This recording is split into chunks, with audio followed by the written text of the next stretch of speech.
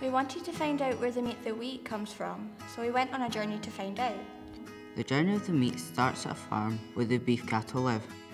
Most of the meat we eat does not live in the wild, but it is farmed. We went with Michael the butcher to meet Andrew the farmer. Hi Andrew, I brought along Rebecca and John to talk about our livestock. What sort of cattle do you have on the farm? Here on the farm we have pedigree shorthorn cattle. What sort of care do they need? The care the cattle need is very similar to humans. They need warmth, shelter, feed and water.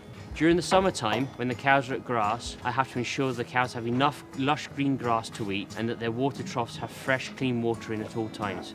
In the winter time, we have to provide the cattle with all their needs, from the bedding so that they have somewhere nice, clean and dry to lie on, through to the food to ensure that they have a good growth rate, because the feed also ensures that they are healthy and happy as well. We also have to make sure that there is enough water in the troughs for them to drink. The calf here was only born 2 days ago.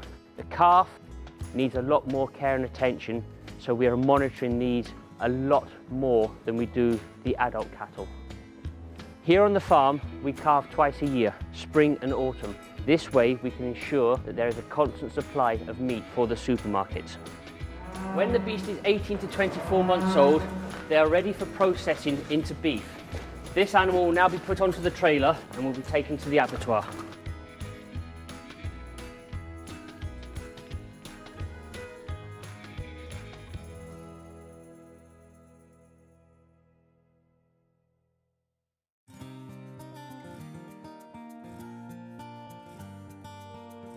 When the beef comes in from the slaughterhouse, it comes in sections.